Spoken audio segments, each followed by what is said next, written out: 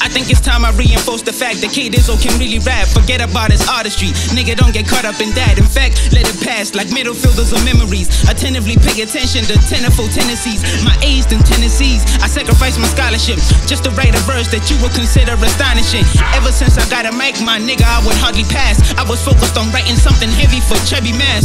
Now it's mass destruction, mash the button. If I'm not drinking, then I'm ashing something. I'm past discussions, niggas disputing over a list. And it's the niggas who lack drive that often do trip. Niggas slow, so I had to fast forward they new shit. The new scenes is back introducing new scenes. This is underground from the dungeon, not Wikipedia. They're letting all the gimmicks blow up, that's simply media. Fuck a chorus, this is rap, nigga, you get scorched. Of course, I'd have to ask Vaughn to pass me the torch. I'm an intellect, but I never chose to study your cause. Fuck that, fuck institutions.